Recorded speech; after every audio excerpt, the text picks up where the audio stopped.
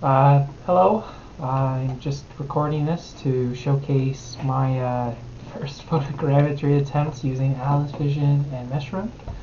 So as you can see here, I have this yarn Yoshi, this beautiful yarn Yoshi. I love this dog. Right here.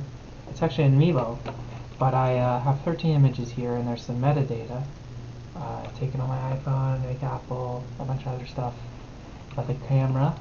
And then what's happening is if I fit this view, this is actually defining the features from the image. Unfortunately, since it's from motion, it thinks that since these are all from the same angle, it thinks these are kind of just nonsense, just a lot of noise. So it doesn't really know what to do with it. So I'm going to have to retake the images around an object and use this structure from motion node.